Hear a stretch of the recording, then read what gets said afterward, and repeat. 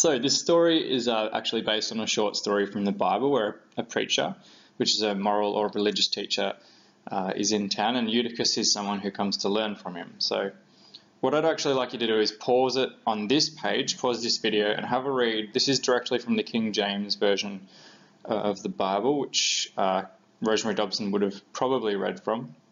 Have a quick read. This is the whole story on this slide, so just pause it, have a read through.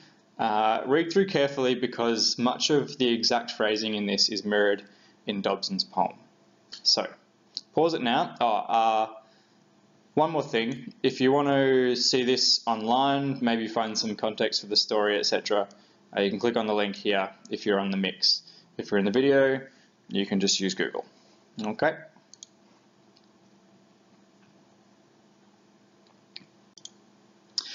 Okay, so we're going to have a read through first, and then I'll briefly go through the story, and then we'll dig into each stanza. So first, the read through. Eutychus. The first day of the week he spoke to them, in Troas when they met to break their bread, and preached till midnight. Eutychus afterwards could not remember anything he said. This was an irony not easily faced. Indeed, he kept it largely unconfessed, that after travelling many days and nights, in dangers often and by hardships pressed, to hear the words of Paulus and receive some healing comfort for his troubled mind, he could not fix his thoughts, was sorely vexed by others pushing in the crowd behind. Till, smarting with discomfiture and grief, he reached a window not above his height, and climbed on the sill and looking out, breathed in the soporific airs of night. To saints who have received the word of God, one lifetime is too short for telling all. The joyful news and certainly an hour did not suffice in Troas for St. Paul. His discourse lengthened, Eutychus's head sank on his chest, and for his sake we weep. The saint in words that none who heard forgot spoke of Damascus. Eutychus was asleep. Now they were gathered in an upper room that rose 3 lofts above, as it said. And from his window Eutychus fell down, and those that took him up pronounced him dead. St. Paul went straightway to the youth and held his body in his arms, and cried to those who stood about, "Be troubled not, for see, his life is in him." And the young man rose. His troubled mind at peace, his body healed, and others there were saved that else were lost. And in the morning Paul went on afoot to reach Jerusalem by Pentecost. I like this story of young Eutychus, for I, like him, am troubled too and weak, and may, like him, be too preoccupied to listen if a saint should come to speak. And yet I think, if some event befell to bring me face to face with holiness, I should not fail to recognize the truth and spring to life again, like Eutychus. Okay, so hopefully you followed the story. Hopefully my reading gives you a sense of the tone with which it should be read. Gives you a sense of the rhythm of it as well. Let's have a brief look through the story. So in the first stanza here, they meet, probably travelled with or to meet Paul. Eutychus has come to try and learn from Paul. Paul's a teacher, a moral teacher or a religious teacher. He's teaching about the life of Jesus. So Eutychus has come to try and hear Paul and try and get some mental comfort or some physical discomfort. He's a troubled person. Now, the irony is he comes and he can't focus on what Paul's saying, because even though he's travelled through danger and been pressed by hardships, when he's listening to Paul, he can't fix his thoughts. He's sorely vexed by the crowd. There's people pushing in the crowd. As they're all listening, he gets really annoyed. So he tries to run away from this crowd. He tries to climb up on a windowsill and try and listen from there. He's out of the crowd. He's not getting jostled anymore, but he's up on the windowsill. He's still finding it hard to focus. So stanza 5, Paul is preaching. He's saying a lot of cool stuff. Certainly an hour did not suffice in Troas for St. Paul. He's got heaps of cool stuff to say.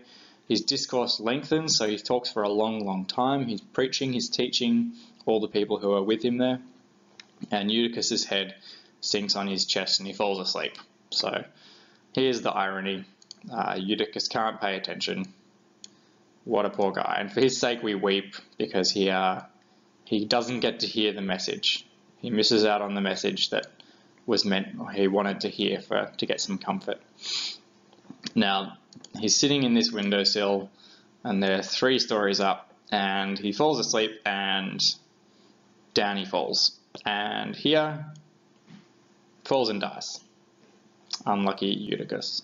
So, but Paul goes down, runs down the stairs, goes to the youth and holds him and says, "Be troubled not, for see, his life is in him." So he rises up again. So he was dead, and now he's back, he's risen.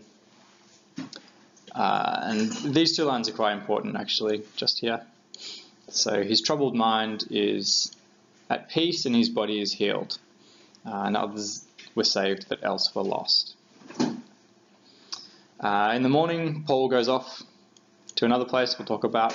And then the last 2 stanzas here are Dobson relating to this story of Eutychus. This poor guy who wasn't able to focus, to hear a message, but who was healed by Paul when he came face to face with holiness. So I guess the final question here for us to think about as we get to this end bit is, what can we learn from this story of Eutychus? What has Dobson learned, and what does she want us to relate to in the story of Eutychus? Okay, so let's start digging into this poem. The first thing I want to mention that I won't talk about a lot throughout the rest of this video, but you should be noticing, is the form of this poem. So what's the rhyme structure? How does that make the poem sound? And also, what is the rhythm? What kind of tone or mood do the rhyme and rhythm of this poem set up? Okay, moving on. So we'll start with the first stanza. The first day of the week, he spoke to them. The first thing you should notice is that this line is almost a direct copy from the King James Version, verse 7, I think, if you want to flick back to that page. So Dobson is very clearly signalling to her readers that she is talking about the Eutychus story in the Bible, and she'll proceed to make a number of other direct references to the Bible story, so be alert for them. And think about how you'd write about those references in your analysis as well. Okay, in Troas, when they met to break their bread, it's another biblical allusion, but to break bread more generally means to eat with someone in a very communal sense. So you break bread with friends or family, loved ones, or when you wish to discuss something. And it says, and then they preached till midnight. Eutychus afterwards could not remember anything he said. So how does the final line change the tone of the poem, even just stanza 1? It's quite serious. The first day of the week he spoke to them in Troas when they met to break their bread, and preached till midnight. Eutychus afterwards could not remember anything he said. I should tell you a bit about Eutychus, but I think it also gives it a bit of a children's story feel. You should think about how the rhythm and rhyme structure throughout this adds to that feeling, that mood.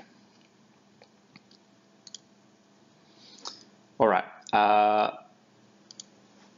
We'll go into the next one. This was an irony not easily faced. Indeed, he kept it largely unconfessed, that after travelling many days and nights, in dangers often and by hardships pressed, to hear the words of Paulus and receive some healing comfort for his troubled mind, he could not fix his thoughts, was sorely vexed by others pushing in the crowd behind. Let's just notice, before we talk about the irony, that Dobson is more and more flowing between stanzas, using punctuation to continue between stanzas. Not something she's done as much. She's more and more in her poetry as she gets older doing this. Just something to notice. So the irony. What's the irony? The irony not easily faced is that he's travelled through hardships. He's a troubled guy. He needs some teaching. He wants some mental comfort. And he can't get it because he's so distracted, he can't fix his thoughts, he's sorely vexed by the people pushing in the crowd. He'd like some healing comfort for his troubled mind. So this is a poor guy. He's not really able to focus very well. He gets very distracted by the crowd. He can't focus on the teaching that he needs from Paul.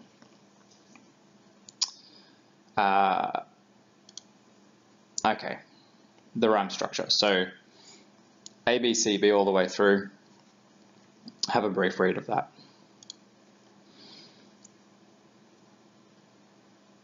And that one as well. Now, fourth stanza. Smarting with discomfiture and grief. Smarting just means stinging or upset with. With discomfiture and grief, he reaches a window. He's annoyed by the crowd. He finds a window. He climbs up on the sill and looking out, he breathes the soporific airs of night. So he's much more comfortable up in the windowsill, listening to Paul, but he hears these smells these soporific airs of night, which means soporific means sleep-inducing. Hopefully this video isn't too much of a soporific for you. Okay, next stanza. This one doesn't advance the plot terribly much, but it does have a pretty key message that's important in terms of building the message of this poem for Dobson. So, to saints who have received the word of God, one lifetime is too short for telling all.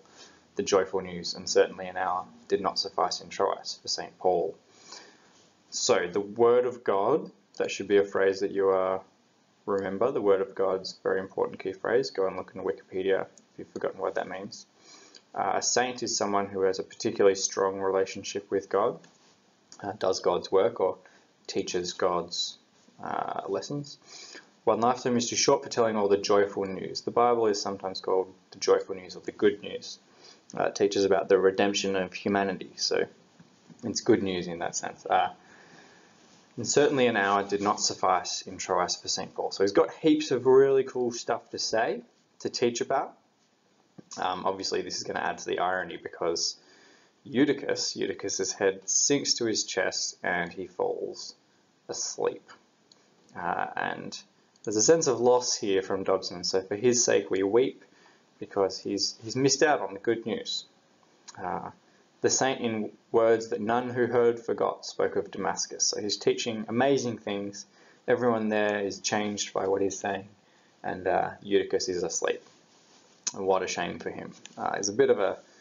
He's not doing very well, Eutychus. He gets distracted by the crowd. He can't really focus on things. He's up in this window and he falls asleep.